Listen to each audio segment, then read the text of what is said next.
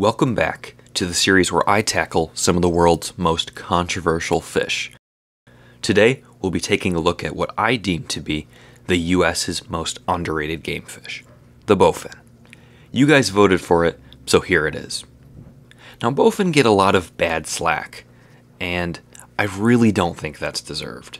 From them being misidentified as a completely different species to them being viewed as a trash fish, the bowfin get a bad rap from a lot of different people. So today, we'll be talking all about the bowfin, from their characteristics, why they are hated, and my thoughts of them. So, let's just jump right into it. Bowfin are the last surviving member of the Amidae family, which is a fish family that has dated back to the Jurassic period. Because of this, bowfin are considered a living fossil due to the fact that they have barely changed since the time of the dinosaurs. These fish have an assortment of names, including the mudfish, dogfish, grindle, swamp trout, and many more.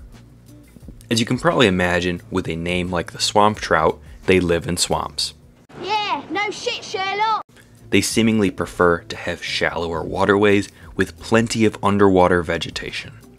Besides swamps, they have also been known to reside in drainage bases, lakes, rivers, backwater ponds, and many more habitats. Something interesting to note about the bowfin is their ability to live in oxygen-low waters. Unlike most fish that take oxygen from the water, bowfin also have the ability to take gulps of air, similar to a betta fish. Now, bowfin are a predatory fish by nature, being primarily ambush predators.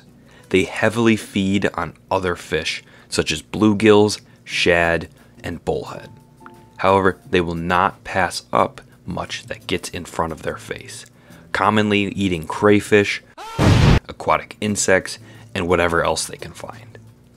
They mainly rely on their incredible sense of smell rather than vision. Bowfin in general are a rather long-lived species, with members in the wild living around 33 years. However, interestingly, members in captivity have a slightly shorter lifespan, being around 30 years. Bowfin have two big things that make people not actively enjoy them as much as they should be. The first reason being that people often misidentify them as the highly invasive northern snakehead. For those that don't know, this fish has overtaken many waterways here in the US, from Florida to New York and plenty of more states.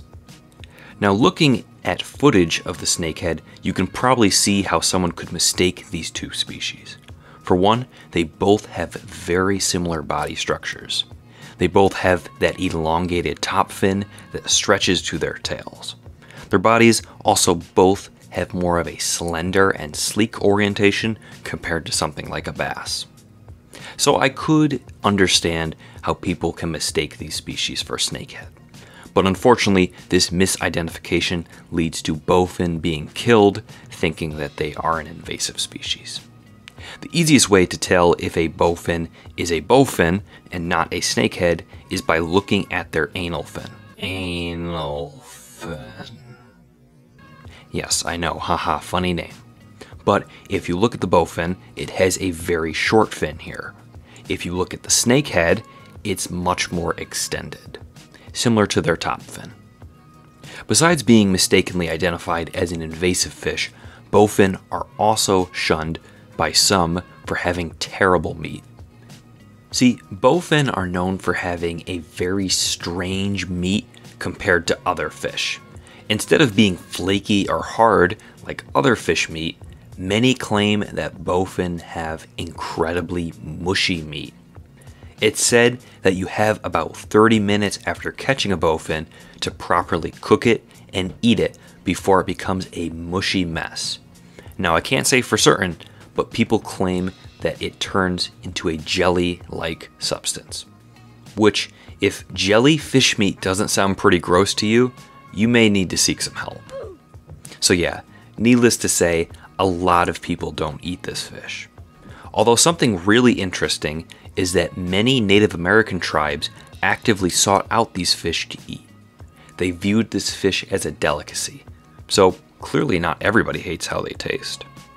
The last thing I'll say is that some people just hate these fish because they're predatory and compete with other predatory fish, which is just get a life. These fish have been here longer than us, man. So as I said earlier, I think this is for sure the US's most underrated game fish. Really, their problems choke up to either being misidentified with an invasive fish, not tasting good, and bad fishermen. And really, most of it isn't their fault. They can't help that they look like another species of fish. And speaking of their looks, they really do look really cool and prehistoric. With them being a bony fish, they really stand out compared to other predatory fish in the area, like pike and bass, which I really like. Now, I will come out and say that I have never caught this species before. Oh! Ew! Dude! What the fuck? Here in New York, they do exist, but they aren't a very common sight. In fact, I've never even seen one. Despite this, they are probably number one on my list for species that I want to catch. So one day I will be getting one of these amazing fish. Despite me not actually ever catching one, I've heard that they are a really solid fighting fish. If you've caught one, I'd love to hear your experience down in the comments below. But it's just not something I hear a lot about. People really don't fish in a lot of the areas that they are active in, and generally people don't target them that much, which is why I think they're really underrated. In terms of what lures they'll go after, they are not picky. Crankbaits, jerkbaits, topwater, it's all fair game. They'll even go after crayfish mimics and other soft plastics.